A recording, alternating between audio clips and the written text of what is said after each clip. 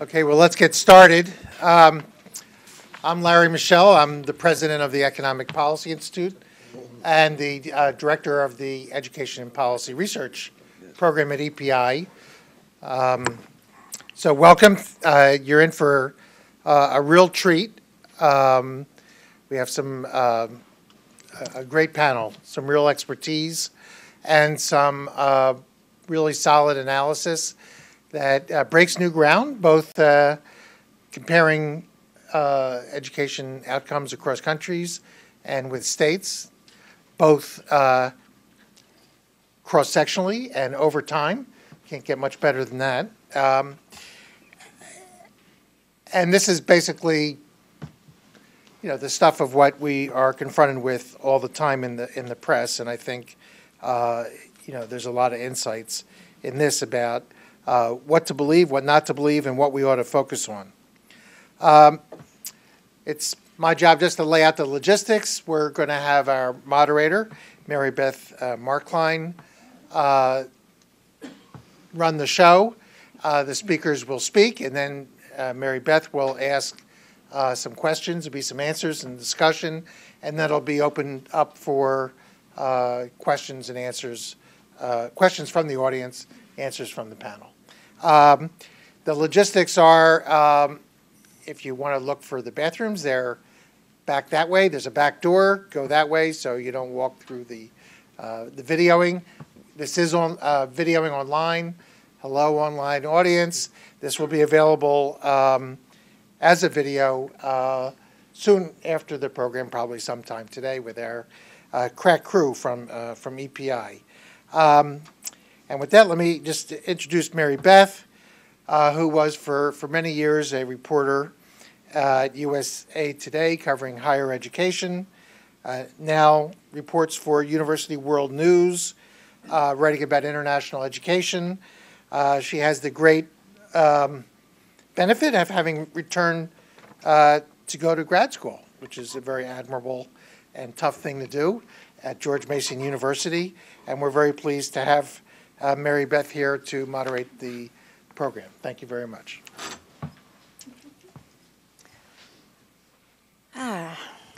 Well, so welcome everybody. It's great to see you all.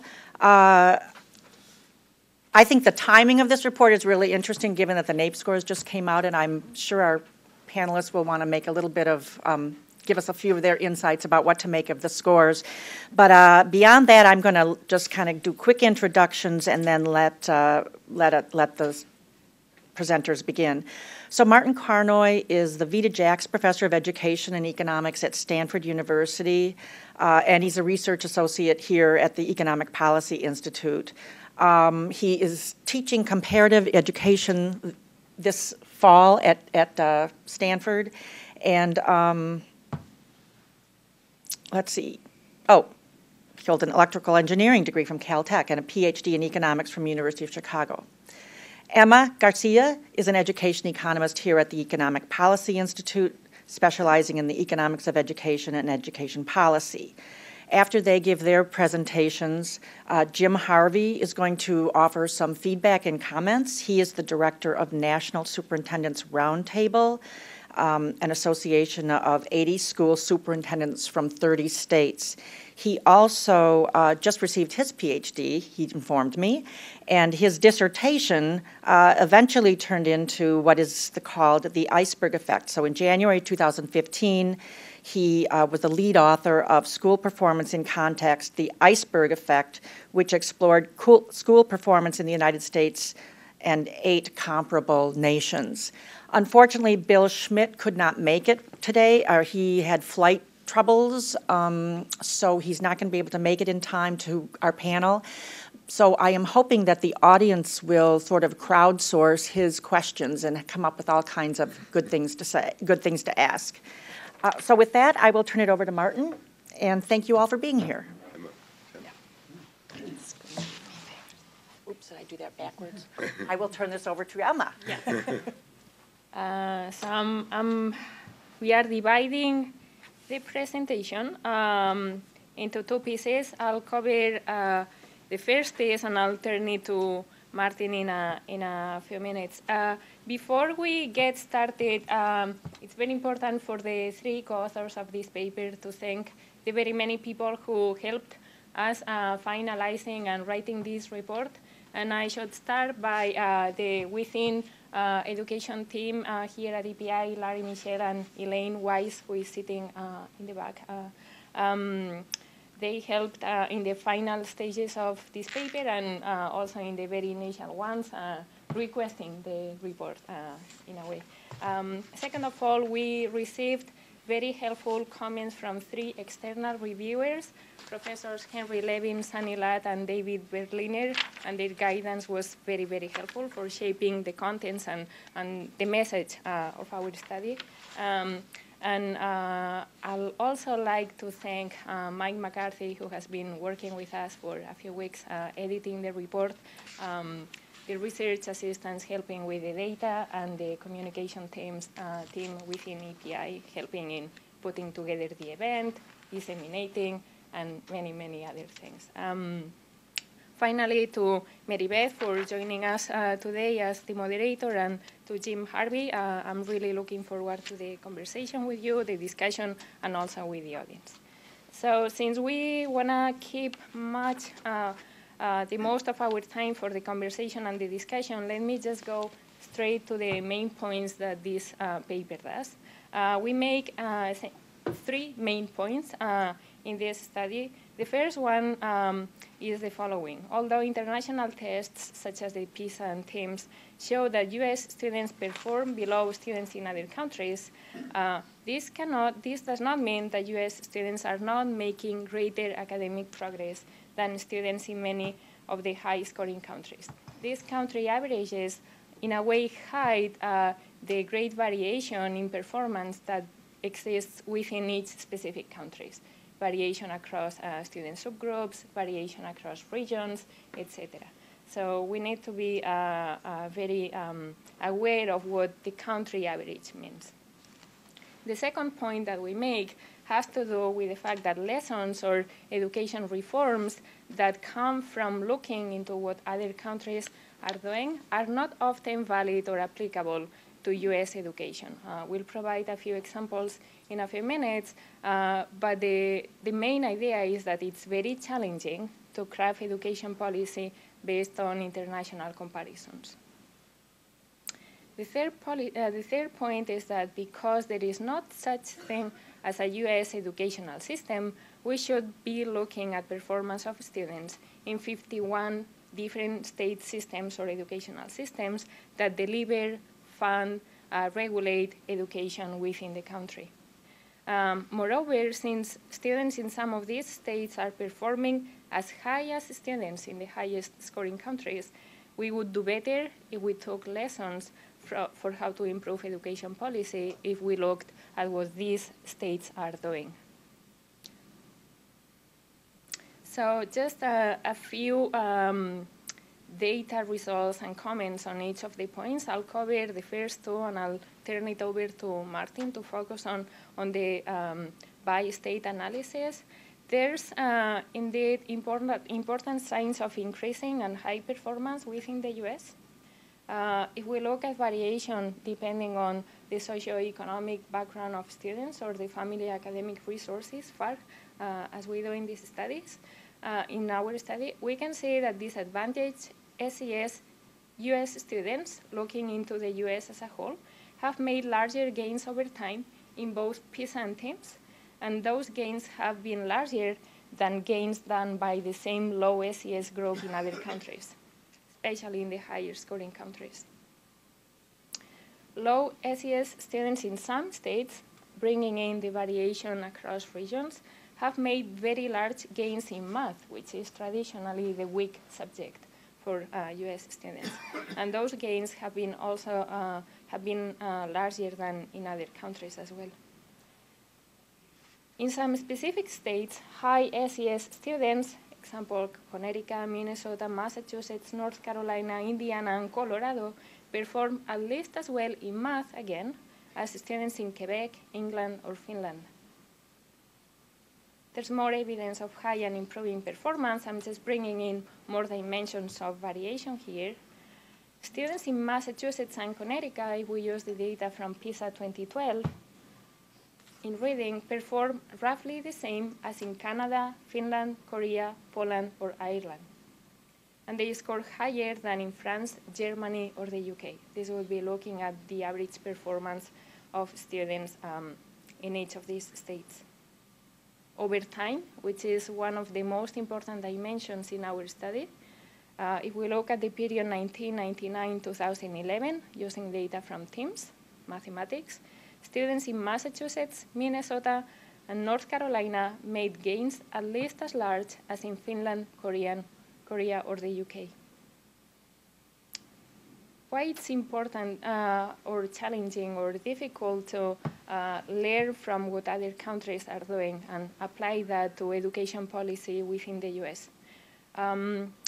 What we want to say here is that educational reforms suggested from high-scoring countries are not based on compelling enough evidence on why some countries score higher or have improved over time. So that's the main obstacle and limitation.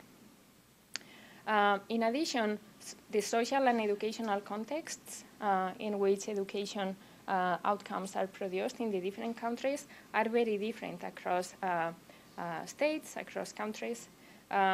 Looking into some examples that tend to be used as examples, role models of education. For example, Finland offers its students 5 years of preschool. It has a low poverty rate, and it has a much higher equity across students than the US. And Korea families invest a lot of time and resources into cram and private tutoring. Another reason why it's hard to import the reforms from these countries is that some of those reforms are just not relevant to the United States characteristics. For example, Germany and Poland track viability students starting in high school, and some other countries do it even earlier. This is a very complex topic, and there has been a lot of conversation and a lot of misutilization of international tests in a way. And a review of the critiques, we wanted to announce that Martin Carnoy has just published with NEPC, the National Education Policy Center, a paper that reviews many of these critiques, and this paper has been released as of today. This is the end of my presentation, and I'll turn it over to Martin to see what potential solution, additional analysis we can do to learn more about education policy in the country.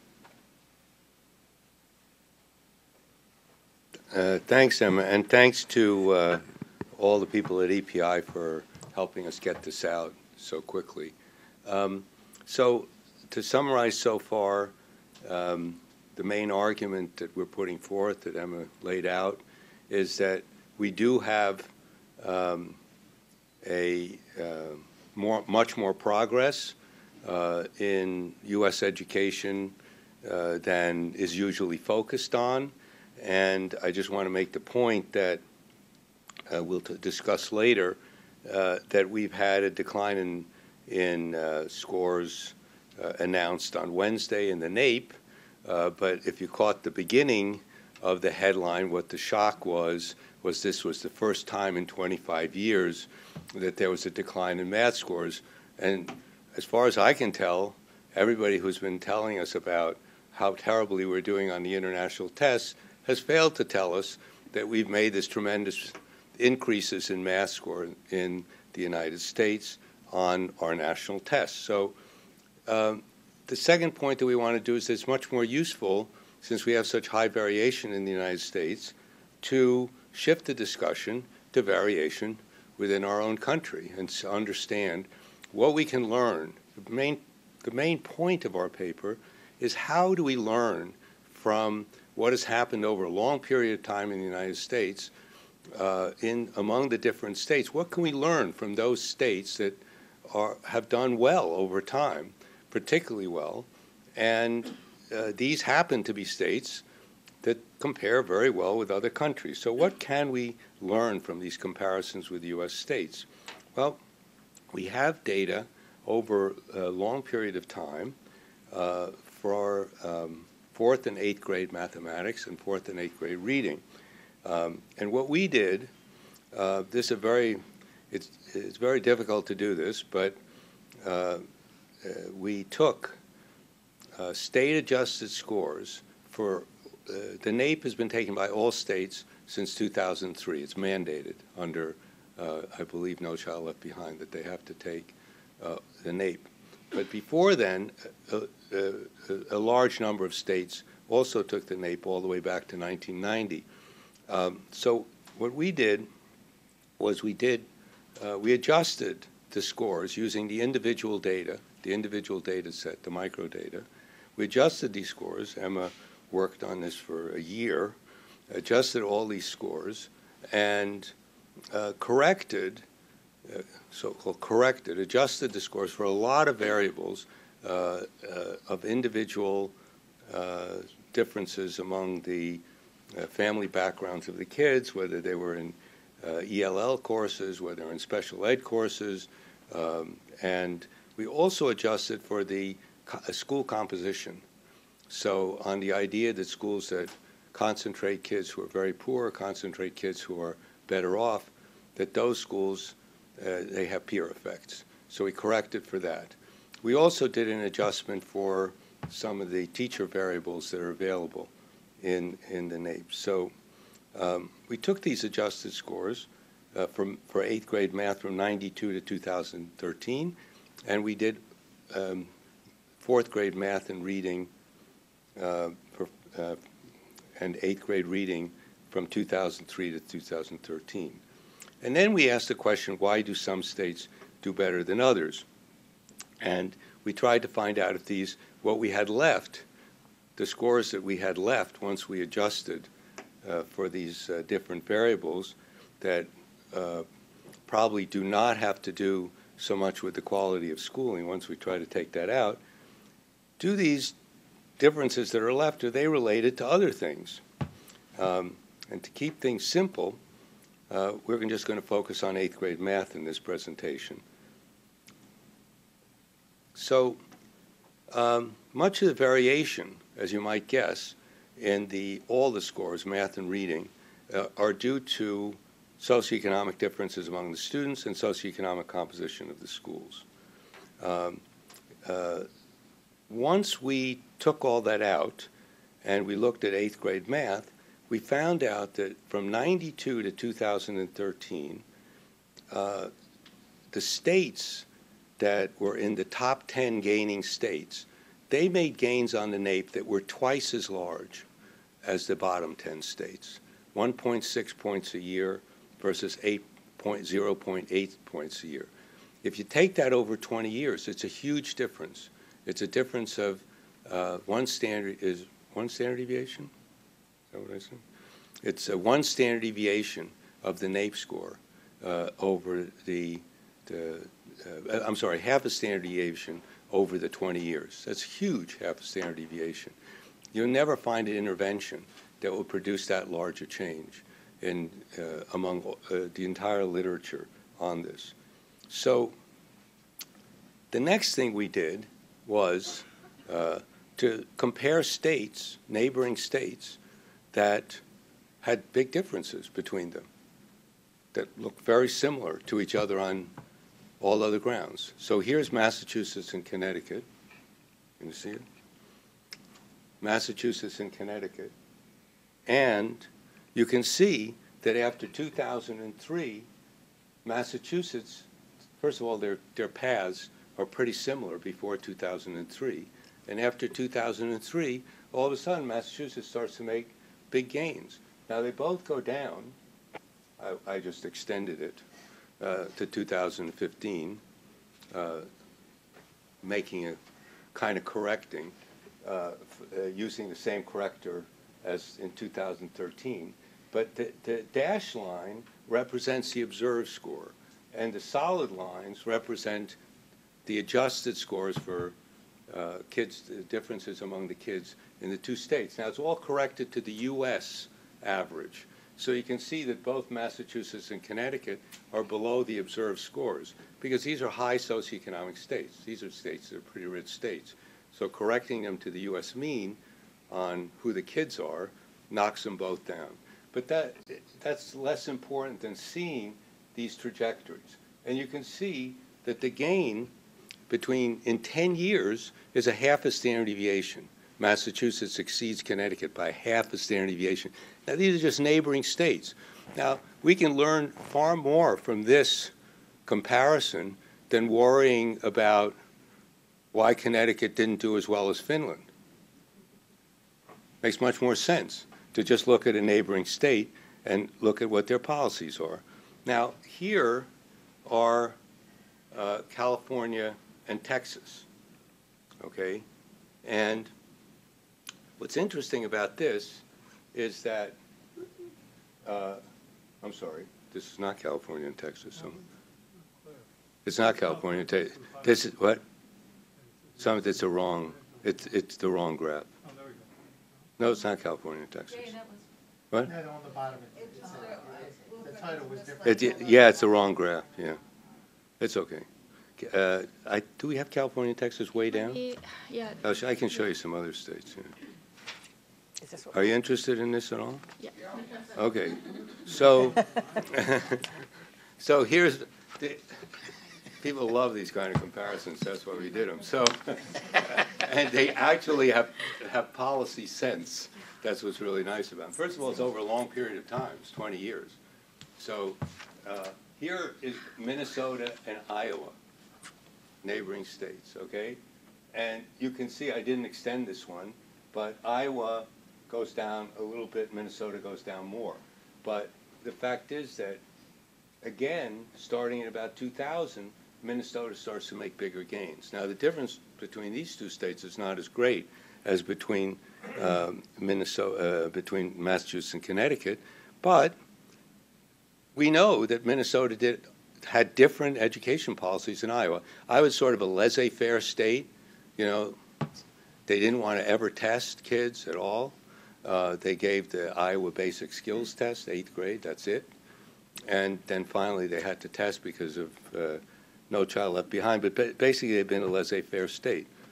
Very similar states. Here's North Carolina, Kentucky, and Tennessee.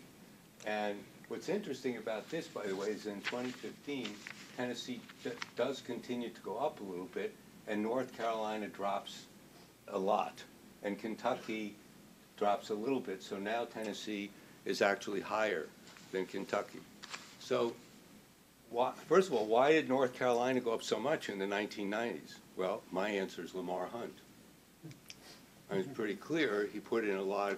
So what did Lamar Hunt do? Well, no, people have studied that, but they haven't studied in a systematic way to see if those policies actually were then adopted by these other states. Kentucky has been very much of a reform state, and they have made gains, but you can see that Kentucky's scores did go up and have been going up as much as North Carolina in the later period, but somehow there's still a big difference. North Carolina scores among the highest states in the United States. It's not a rich state. I mean, it's a very diverse state.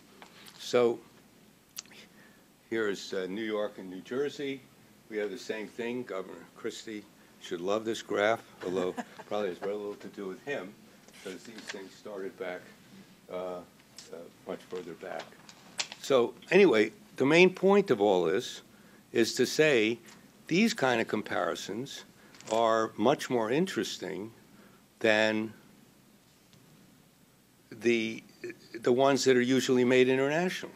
And they have much more sense because you can actually look at these states and look at all our states and see these are more or less going to the same kind of school system, face the same kind of labor markets for teachers. The training programs for teachers are very similar. So what have they done? What have these states done? And we just want to shift attention in that direction. So one of the interesting things that I want to add at the end here, is to say that even these residuals, even these state differences, correcting for all these variables, that when we try to figure out at a first cut, what might explain this? What is this correlated with across states? And one of the things that's interesting is that it is these differences that are left once you correct for all these other variables, they still, the poverty of the state, the child poverty in the state, is still correlated with what's left. So actually poverty seems to hit how well kids do at 3 levels. One, at their individual level. Poorer kids at the individual level don't do as well in school on these tests as kids that are from better off families. Secondly, if you go to a school which is high concentration of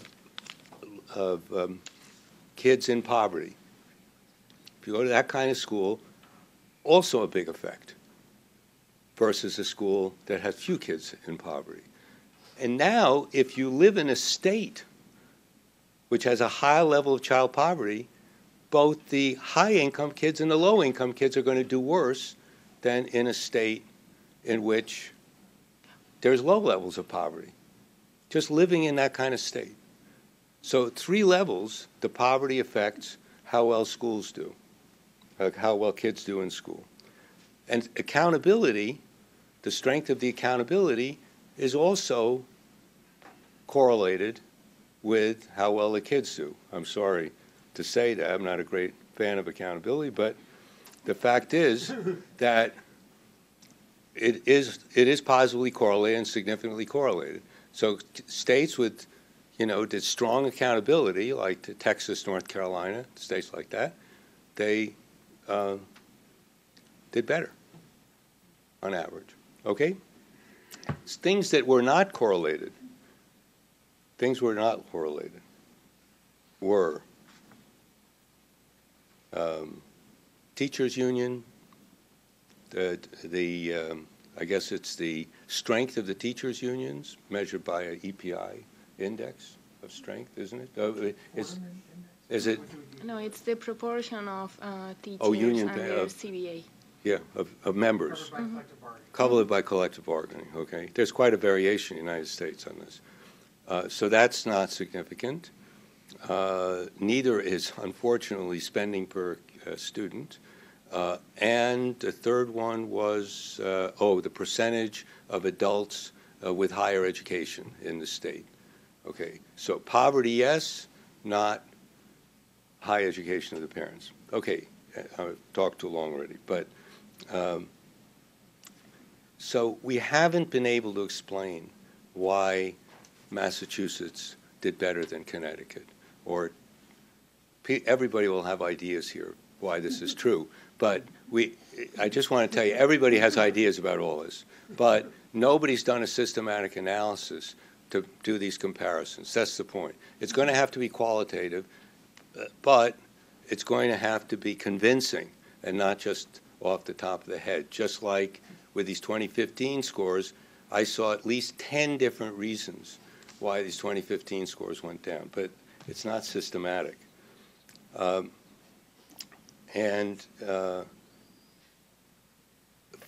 Just to tell you, I think we truly believe that the purpose of our paper was to get people to focus on this and to unravel this puzzle, because this is going to be much more interesting.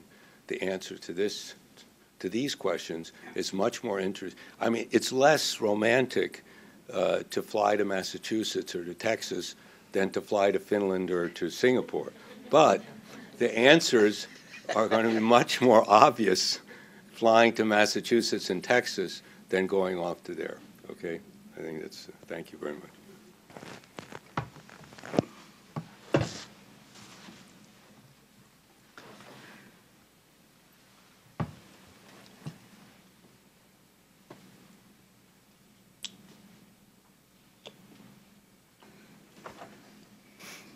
Thank you very much, Martin and Emma and Mary Beth.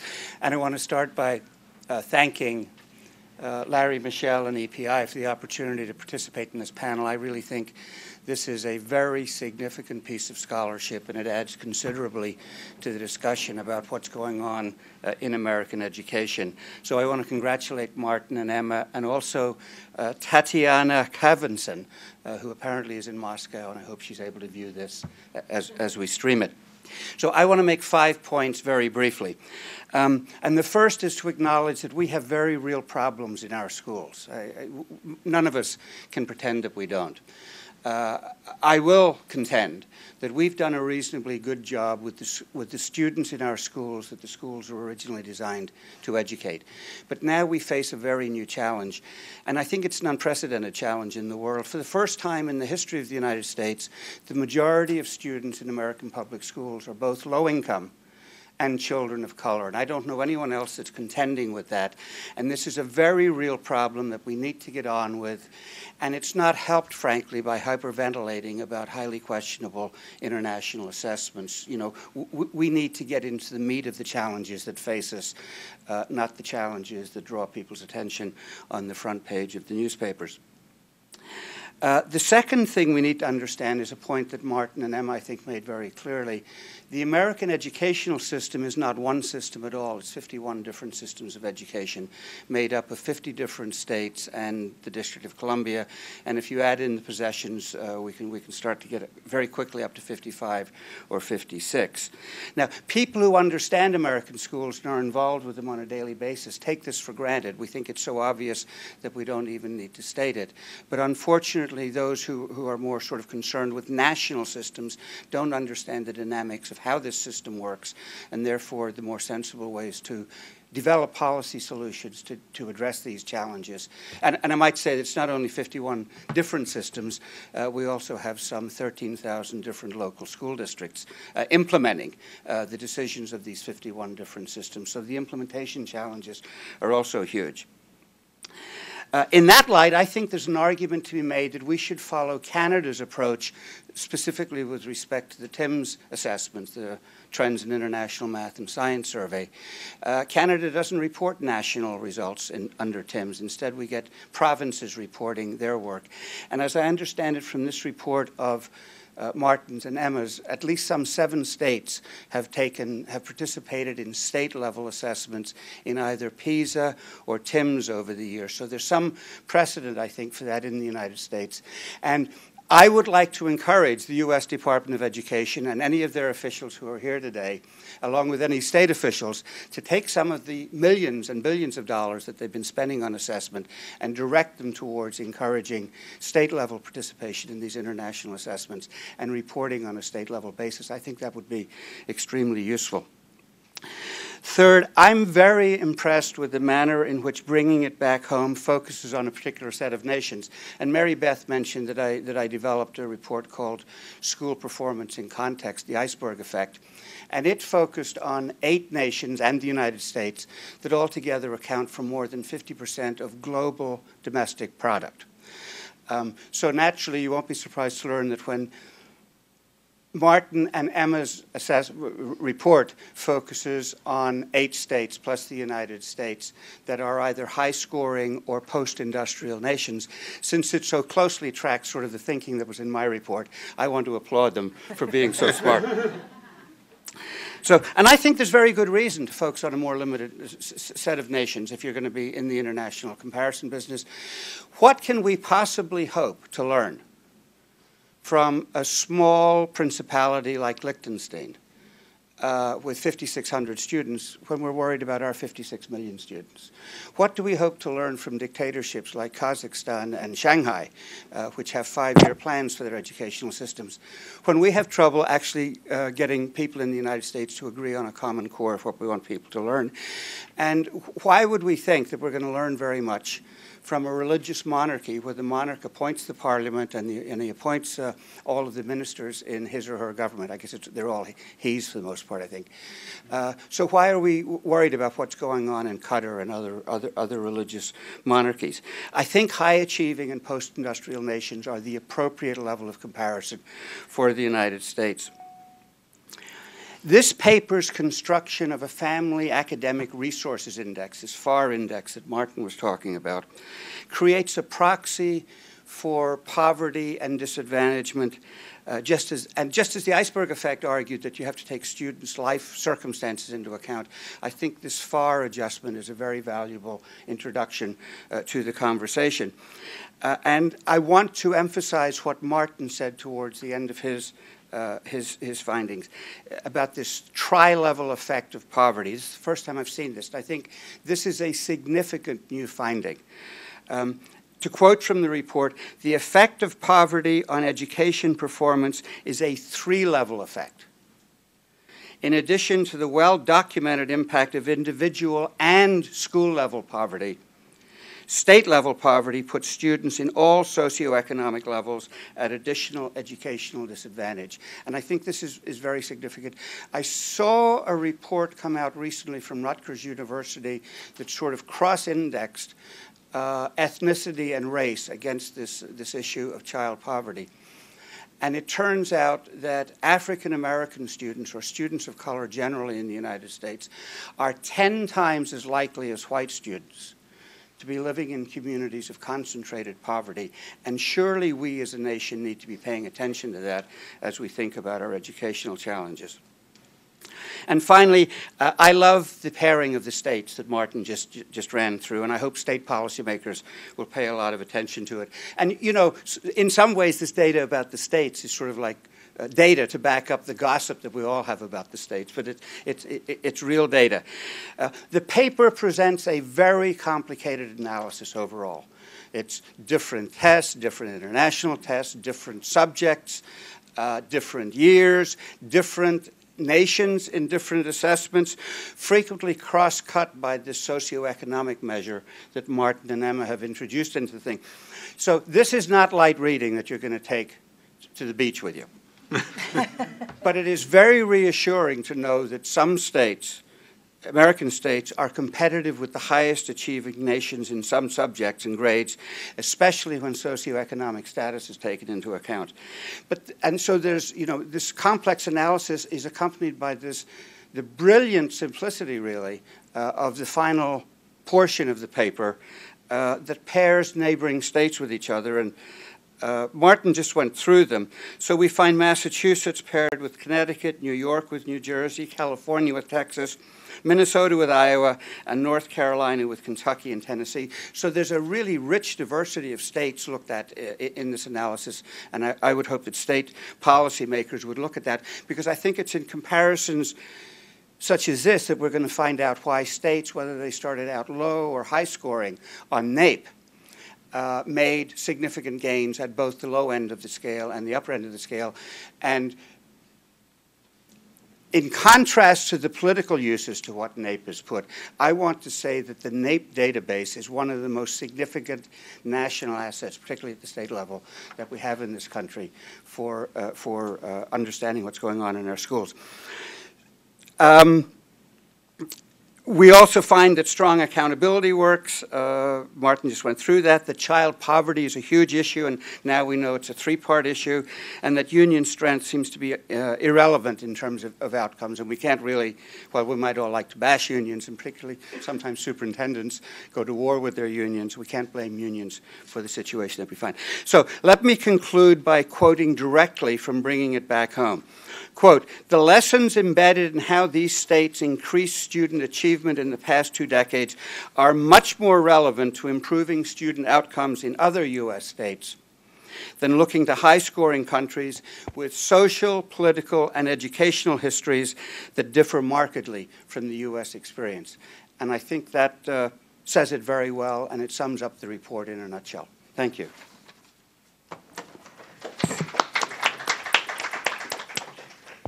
Now, am I on? Is my, you can hear me? Mm-hmm. Okay.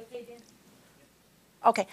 Thank you so much. This is really, really interesting, and I do have a few questions that I want to ask right away, and then we'll open up to everybody and their solutions and their contributions. I can tell you that if I was still working at USA Today and I brought this report to my editors and told them what it said, what they would want me to write about is that some states are showing great improvement over this idea of the improvement that's happening.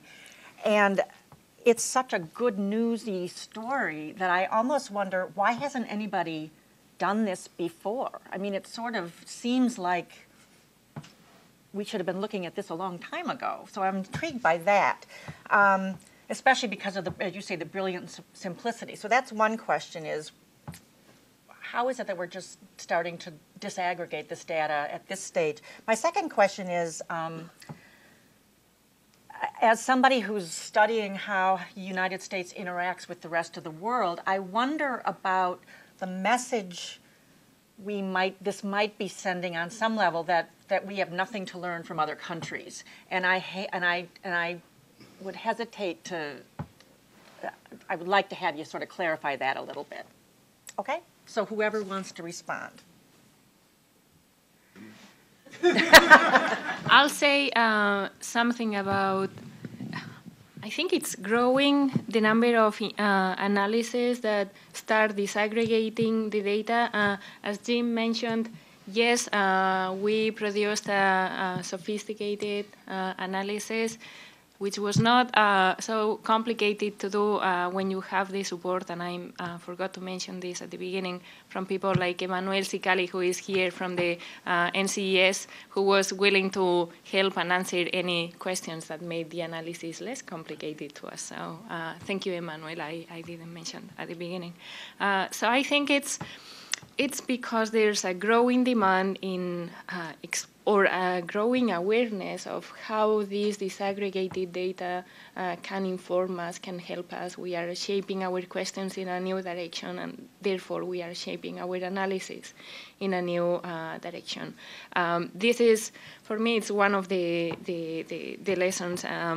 As we paired countries for learning, I think we also need to do a better job pairing our questions with the data that we have. And the US is perhaps a privileged place to do analysis on because it has all this information.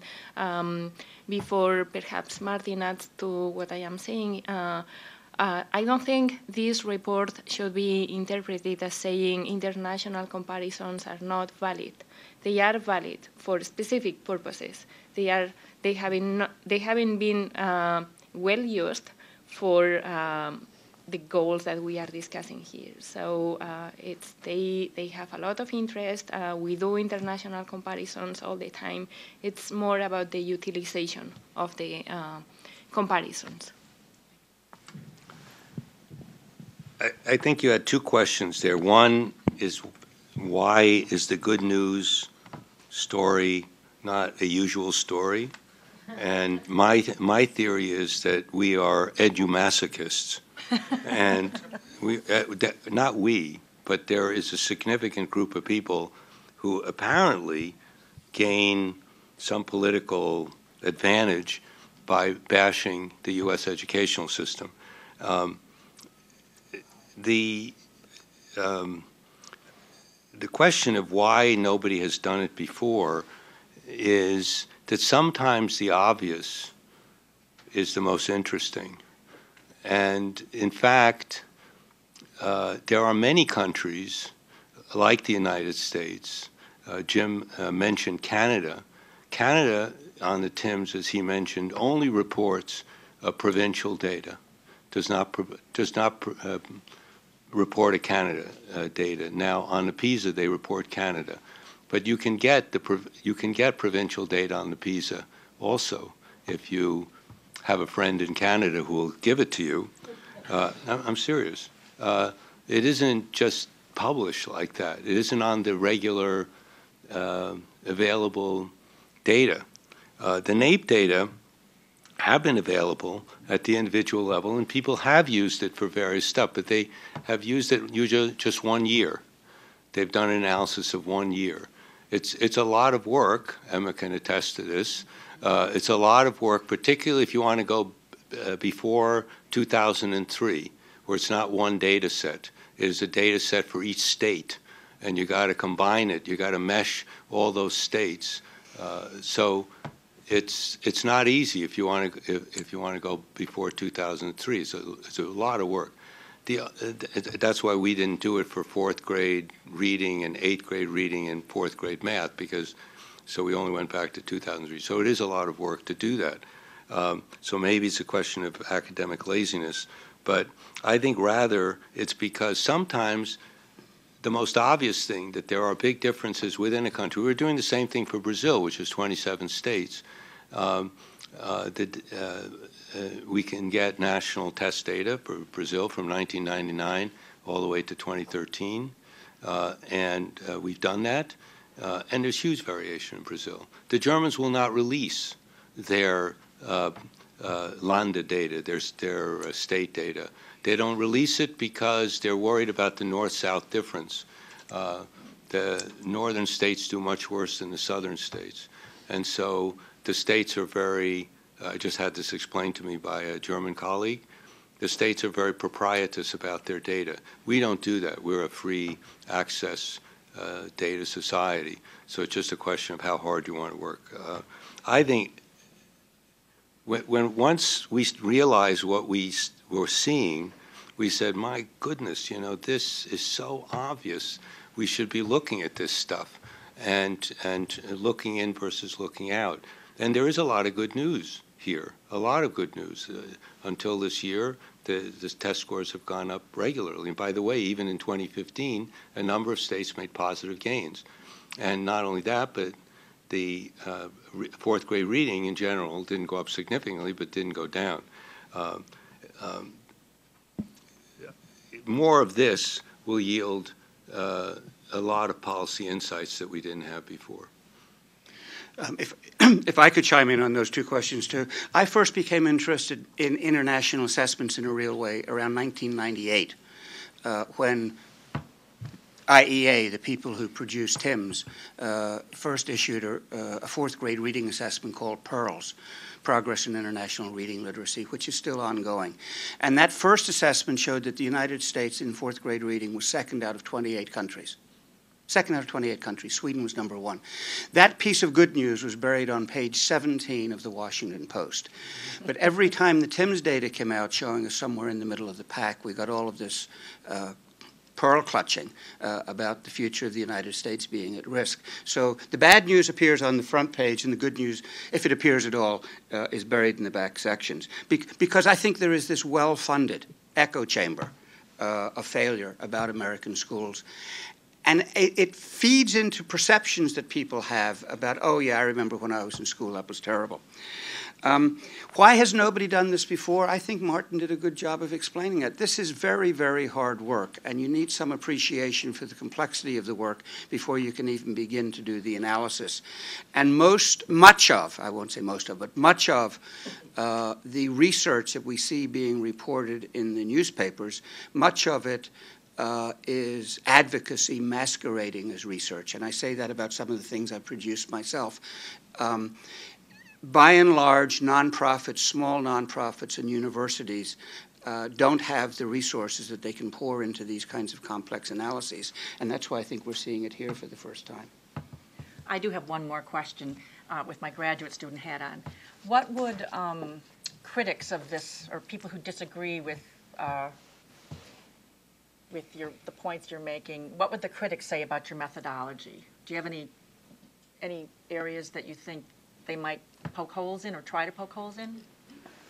Well, I presented this, roughly speaking, the results to a group in Australia about 2 months ago, and a very well-known economist of education who's among the edumasochists was there, my colleague at Stanford, Eric Hanishek, and he thought it was a great analysis. So, I mean, in terms just of methodologically, I mean, he had one point to make to do something a little bit different, but it didn't make any difference. So I think the main critique will be this. It won't be of the methodology.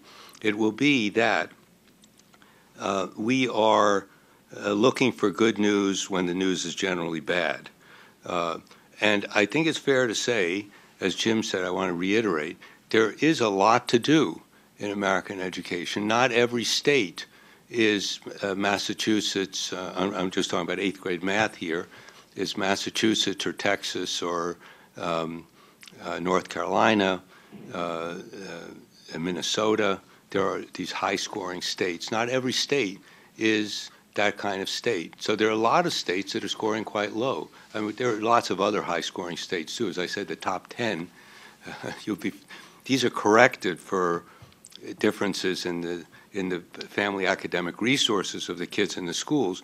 But even so, the top 10 include, by the way, the gainers. We focus a lot on gains. I think it's also very important to focus on gains and not on level. Among the gainers, I think Emma did point this out. Among the gainers are states that started quite low and states that started quite high. Normally, when you look at gains, you think that most of the gainers will be those who start low, because that's where the gains are to be made. But that's not the case. It's a mixture. So you have Louisiana, D.C., Hawaii, all states that started quite low, 3 of them. Then you have Vermont, Massachusetts, high scorers that are up there too. So the point is that we should also be looking separately, perhaps, at what the differences were in policies of states that started low and had big gains versus states that started high. Did they use different policies? Did they have different ways of approaching educational improvement? So the main critique will be, on average, the U.S. still does badly in mathematics. So that'll be the critique, And the critique, and the biggest critique, by the way, which we point out, is that on average, the kids that do the worst relative to high-scoring countries are those who are advantaged in mathematics. Advantaged social class kids do worse in mathematics relative to other countries than our disadvantaged kids. Our disadvantaged kids, on average, have made much bigger gains than the advantaged kids on these international tests, and also score a lot lower relative to other countries. So I think there are critiques to be made. I mean, they're saying, we're still, as a country, not doing great in education. But so that's not our point. Our point is that, first of all, we're making gains that have not been talked about, and even on international tests. And secondly, we have a lot of educational systems, real systems, not the U.S. system, which is not a real systems that are making tremendous progress. And so why aren't we looking at those systems instead of lamenting all the time how terrible the whole country is doing, which is a point, but it's not helpful to figure out how to do better. The point is, how do you do better? How do you keep doing better? Where do you look? Where do you look for examples? Well, Finland's just not an example. Korea's just not an example. American kids are not going to spend 6 hours a day outside of school studying and doing cram schools. I just talked to a student of mine, a Korean American, born in the United States. You know how she spent her summers every year? Going to cram schools, from 7th grade through 12th grade. Cram schools every summer. My grandkids go to soccer camp. Those kids go to cram schools. And what do they teach them in cram schools? I asked her, what did you learn in cram schools? Take tests. How to take tests. Basically, test after test after. How do you negotiate these tests? Oh yeah, okay. If I send my kids every year to learn how to do tests, they're going to do better on tests. But it has nothing to do with the quality of education. It has to do with what. And these parents in Korea are spending $8,000 a year on each kid to send them to tutoring and cram schools. That's the average cost in Korea of schooling is $5,000 a year per kid. Now, at $13,000, they're spending more or less what Massachusetts spends on school. And it's... Emma, do you have anything to add?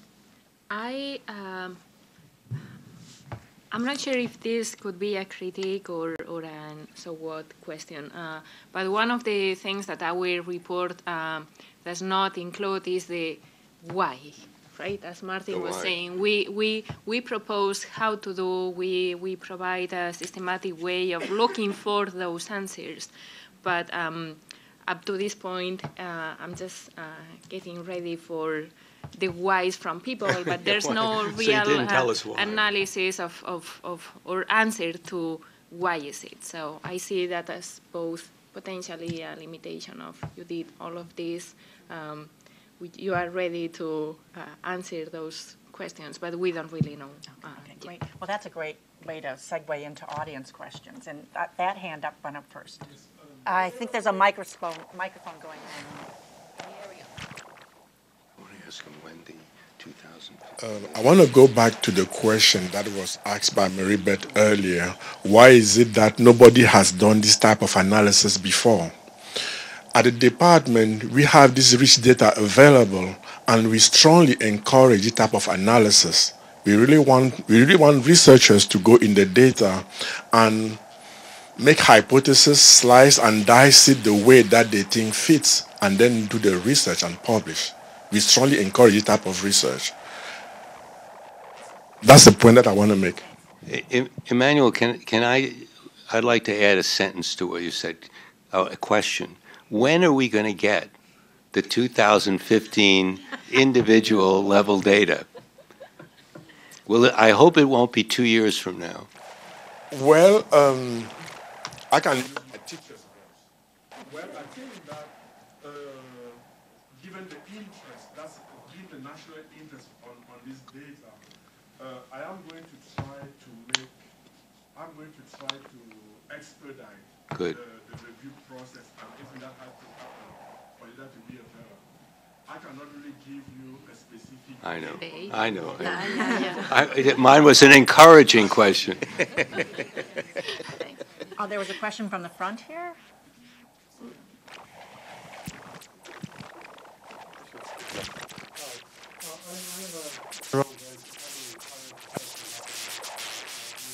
Maryland. Few, I guess, mathematicians at grade school math, and I can provide a possible reason for the difference between Massachusetts versus Connecticut and Minnesota versus Iowa. Namely, Massachusetts and Minnesota, the math standards were written by Pennsylvania. But that has been refused. They were written by professors of mathematics in Massachusetts and Minnesota. In contrast, in Connecticut and Iowa, they were largely based on the National Council of Teachers of Mathematics standards, which were largely written by professors of math education. Professors of math have very different views from professors of math education as to what is useful math, as to what is correct math, and this is a possible reason for the difference. Having true is similar. Would you want to respond? Well, I think Bill Schmidt, who's not here, would totally agree with you. He also said exactly the same thing, that in Minnesota and Massachusetts, they made real effort to write real math standards, and that this had an impact. I can represent his view by saying that he really believes that the main thing that explains most of this is opportunity to learn, which translated means a better curriculum in mathematics that allows the teachers to teach kids better math. The only thing I'd add to that is that it's easier to do that in states like Minnesota and Massachusetts than it is in high poverty states where teachers may not be quite as well prepared as in Massachusetts and Minnesota to do this higher standard curriculum. Well, the teachers are now better prepared in Massachusetts because my friend Andrew Sasky put in a rule about 5 years ago that elementary school teachers actually have to pass an arithmetic test in order to be certified. And that was the first time that this was done nationally. You were going to say something Yes, quickly about Finland? Oh, Finland. Yes. Well, both. Oh. So, well, Finland does not have a good math program. No, flat out.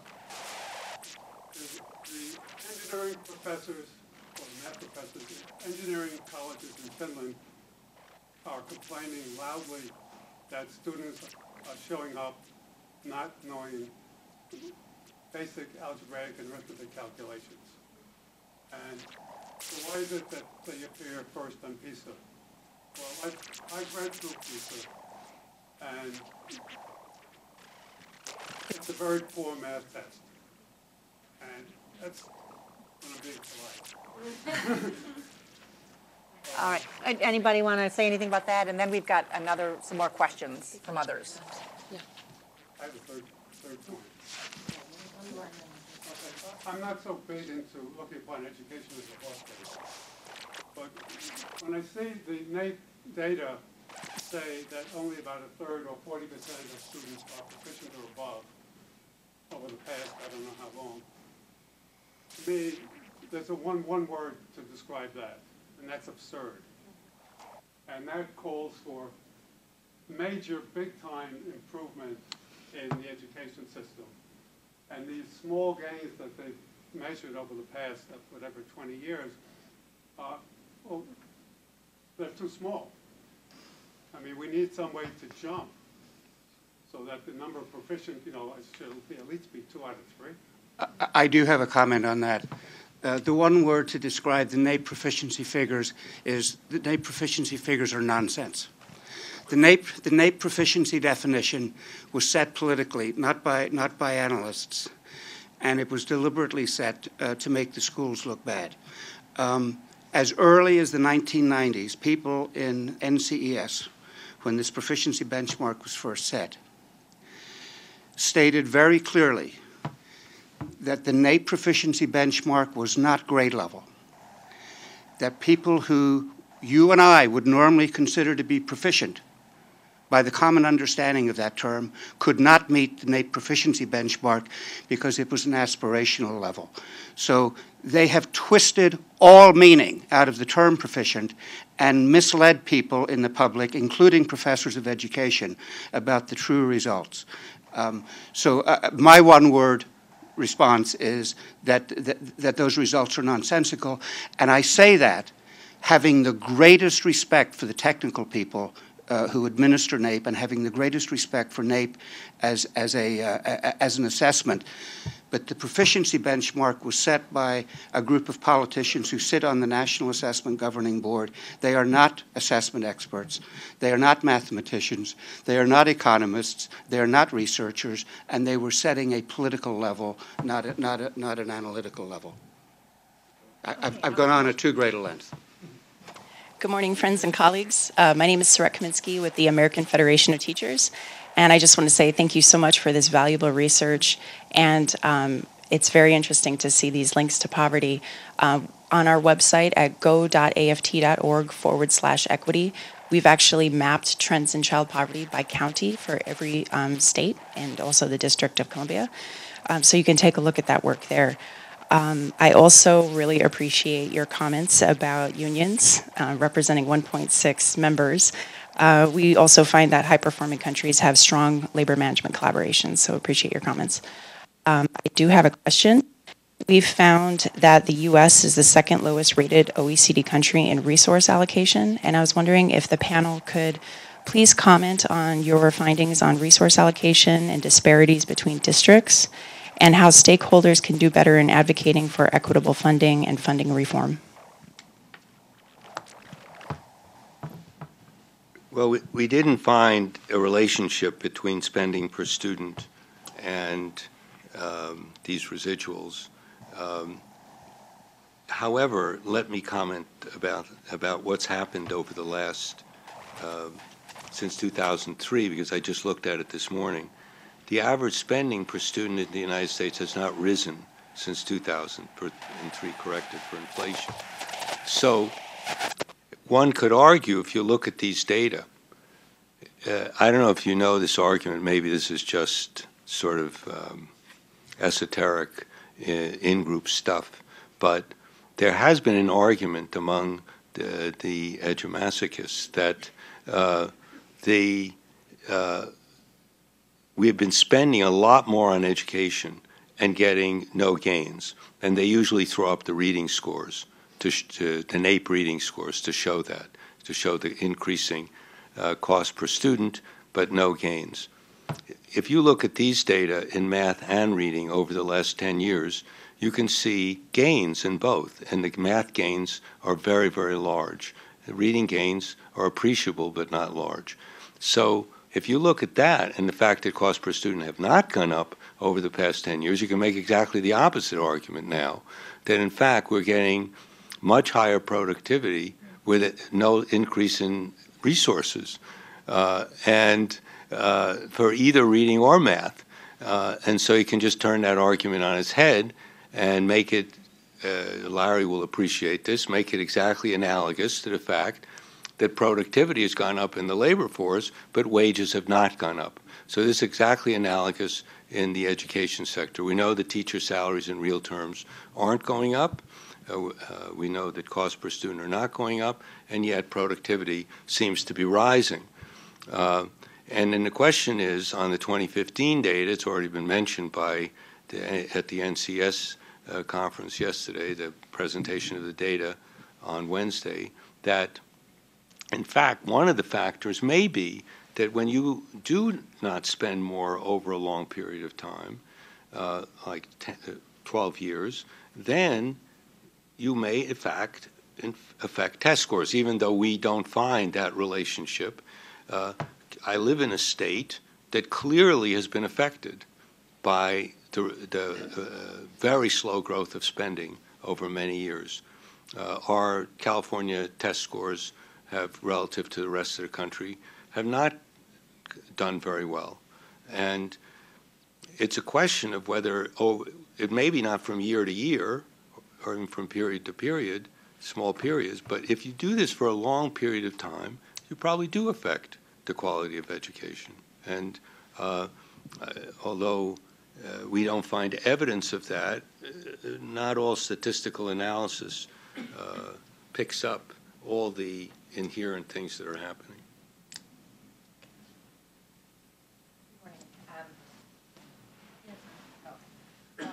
I'm also a doctoral student at George Mason University. I actually have just a couple of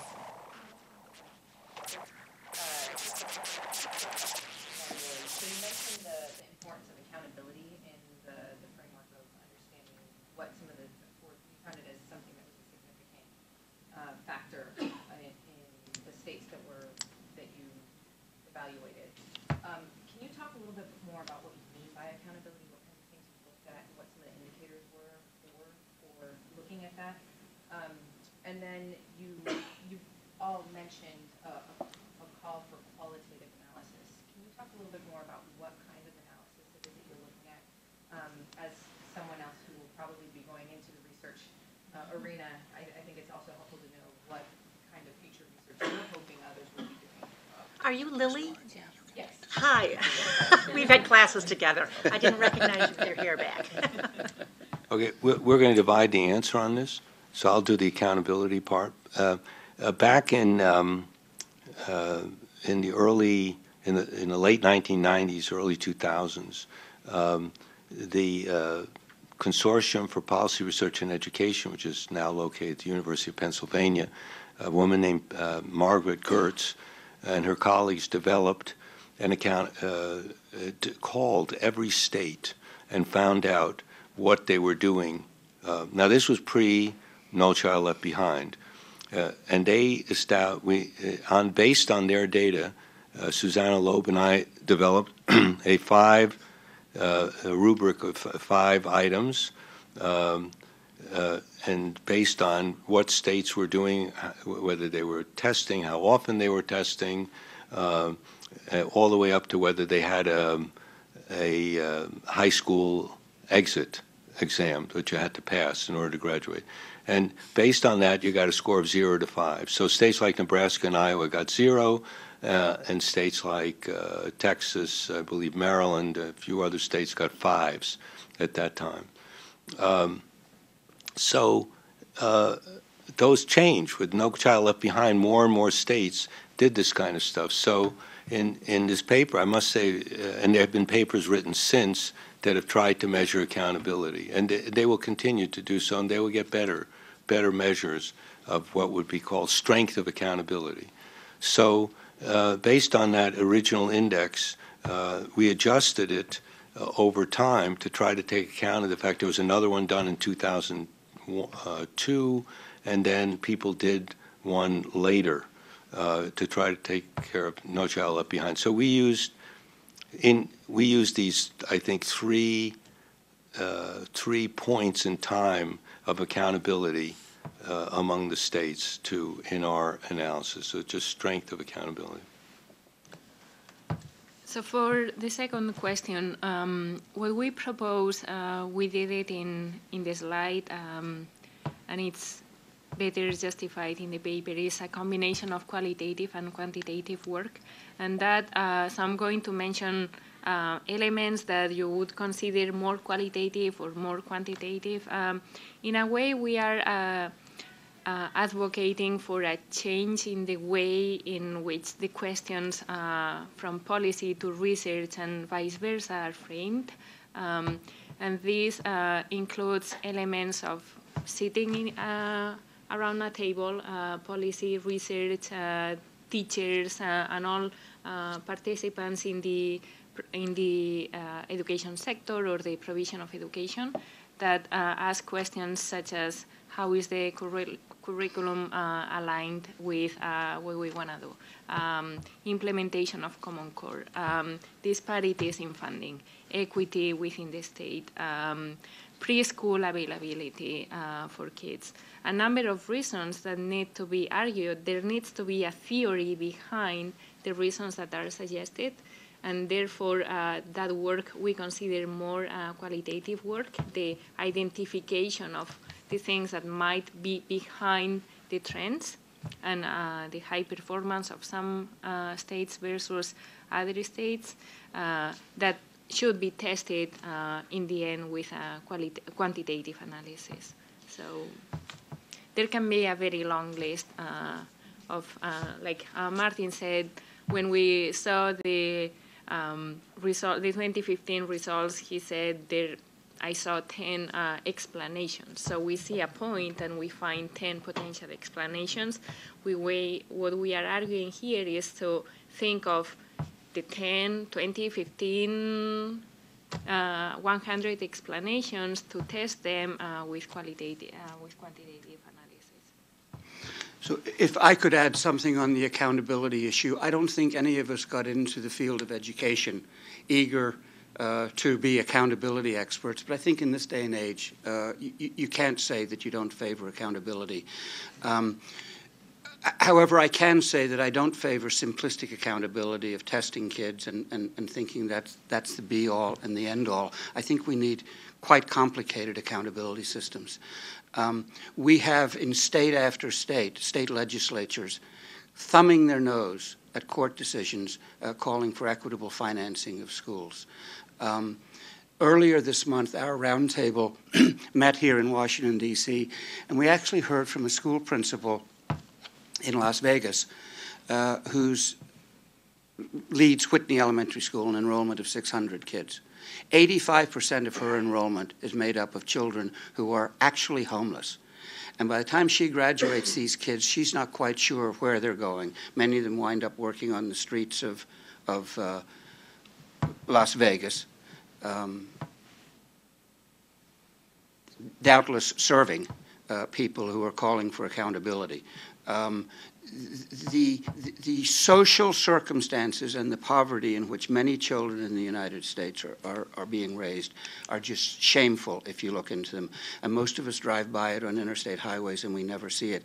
And I would like some public officials to be accountable for properly serving these children, not only in school but out of school as well. I know you asked a question, and there was a hand up right at the beginning that somebody who raised their hand right in the beginning. Not, okay, all right. So how many people have questions? Because do we want to just keep going with questions, or do you Why want don't you take all the questions and then we'll... excellent. Please. And so we can maybe do a couple more questions, and then people who are not online can stay and have lunch and keep going. Okay. We should end around noon. Good morning. Thank you. This is really fascinating stuff. My question goes to your point that there's a correlation between state-level poverty, or the poverty of a state, the wealth of the state, and the student scores. Child poverty. And my question is whether opposite is also true. And thinking of states or jurisdictions where there's a huge divide between the rich and the poor. I'm from DC, there's very wealthy people and there's some very poor people. And so did it translate for the poorer children in comparatively wealthy states? Did it help them living in a wealthier state, or were they still stuck where they're at? We'll get several questions yeah, out go ahead. so that we can sort of. Better, yeah. A viewer from North Carolina asked me to correct Martin's reference to Hunt in North Carolina was not Lamar, but Jim. Jim Hunt, I'm sorry. I mixed up Lamar Alexander and Jim Hunt. Thank you. Lamar Hunt's a sportsman. And Lamar Hunt is the oil man. Martin, I think it's wrong to characterize it as education masochist, because that suggests it's a reflection of somebody's personality. But this is actually a very agenda-driven result, as you know, that there are people who are always looking at how our schools are failing because they have they have their own policy agendas that they are That's a good advancing. point. So I think education masochist is quite a misnomer. So you would call them education sadists. Well, you know, you tell them after the corporate reformers that they are and the agendas that they have, and it's not a fair and balanced perspective. There were a couple more questions over here. We'll just get them all out. In your computation of difference between the SARs, did you take into account race? Because that is also a factor in performance of race and ethnicity. And they need a citation for Mr. Harvey's book. But there was a significant study at the University of California showing that expenditures do have an impact on long-term outcomes and going beyond test scores, and I think that ought to be mentioned.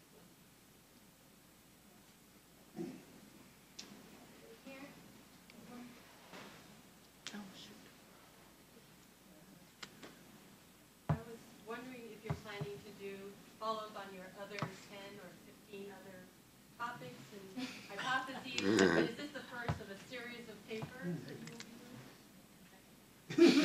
And one last question, then we'll go. Oh, dear.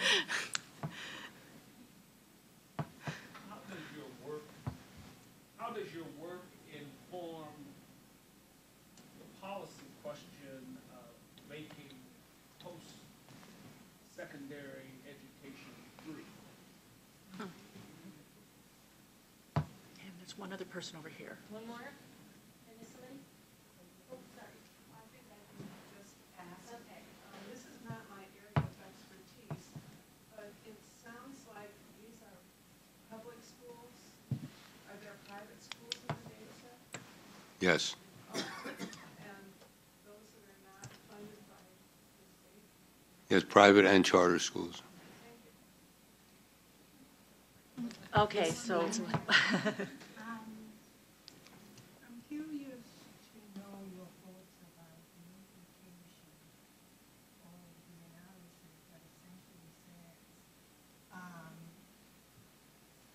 we're doing well, which is great, but there are a lot of us who are concerned about those kids in those schools that are not doing well, where we see a large gap in performance. And while we've known, I think, by the way, that Massachusetts has been doing well for a long time, I don't know that the extent of the analysis has been the analysis that you've done, but it's not new. The news about Massachusetts, frankly, I mean, I remember seeing some comparisons of NAEP scores versus state scores that show that some states were doing well, generally. But the concern amongst some of us is what are the implications for these low-performing schools? Whether that is so wide, what does this research say that will inform our thinking? All right, so you have your questions. Anybody want to take a first crack? I'll take on the question whether we adjusted by race, ethnicity, we did, and we also did it for the proportion of students of different races, ethnicities in the school. I'm saying this, and I'll connect with my answer to the last question, which is the fact that race is only an important factor as long as it correlates very strongly, minority status correlates very strongly with low SES, low social class. So the important controls in our model are individual and school level social class, socioeconomic status. In that, and going to the last question that was posed to us, we are obviously very concerned about inequalities that we know exist throughout the school life of an individual before children get to school and they persist after they leave school. What we believe, and the point that I was trying to make during my presentation at the beginning of it, is that if we just focus on a score, on an average score, both the success and the problems disappear in a way. They compensate one another, and we have one average point that is not really informative. So from the disaggregation, from the knowing which individual, school, and state variables are important for student performance, we want to make the case that we can learn from the successes and apply them to some of the problems.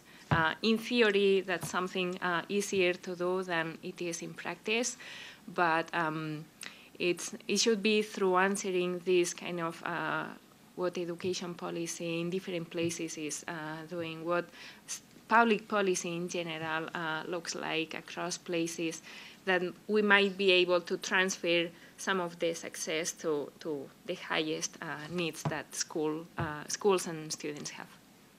Jim, and then we'll let Martin do cleanup. I don't know if living in wealthy areas helps low-income students. Actually, I would think it should, but I don't know. And my guess is that this has little or no relevance to making post-secondary education free, but perhaps Martin could comment on that. Emma commented on the race and ethnicity issue. I'd like to address your issue about the achievement gap. Before this panel convened this morning, we were talking in one of the offices, and we discussed the fact that for a long time we've all known about Massachusetts, but as you said. But what I liked about this study was suddenly we're introducing North Carolina and Texas into the discussion. So there's I think this is a much richer discussion and opens up the possibility of investigating in the ways that Emma talked about what explains the success and whether it in fact does anything in terms of closing the achievement gap. One of the things that interested me in the roundtable report about the iceberg effect is we looked into the achievement gap as reported by OECD in these 9 countries. And we talk about the achievement gap as though the United States is the only country in the world that has such a thing. But in fact, it's apparent everywhere. And the largest achievement gap turns out to be in Japan, according to this OECD data. So that's a very complex issue that obviously requires a lot more study, I think not only here, but internationally as well. Yeah, and let me follow up on that and then deal quickly with some other things. The achievement gap is a very complicated issue, and I'll characterize it very simply. Massachusetts has a higher achievement gap between the lowest scoring, the lowest group, the disadvantaged kids, and the most advantaged kids. Alabama has a much lower achievement gap much lower than between the highest scoring kids and the lowest scoring kids. Florida has a much lower achievement gap. But on the TIMSS, for example, in which 9 states took the TIMSS in 2011, Alabama, Florida, and Massachusetts among them, the lowest group the most disadvantaged kids in Massachusetts scored the same as the most advantaged kids in Alabama. So this is the question that I would pose back to you. Would you rather have, if you're from a low family academic resource family, would you rather go to school in Massachusetts or would you rather go to school in Alabama? Your gap is lower in Alabama, but you're scoring very high in Massachusetts. And I think the answer is obvious. That's why I feel, and there's another reason why achievement gap is, I wouldn't call it a nonsense variable, but it isn't. It's an interesting variable. No, it's an interesting variable, but it's an interesting thing to focus on. But think about this. One of the highest, besides Japan, one of the highest achievement gaps is in Sweden. And by the way, Japan falls in the same category. If you score low on a test, on tests in the United States, in terms of your future income and social position, you're in a much worse situation than in Sweden. In Sweden, it doesn't make the difference in income and status because of the tremendous safety net in Sweden and the kinds of policies they have, even under conservative governments. The difference for you is not great.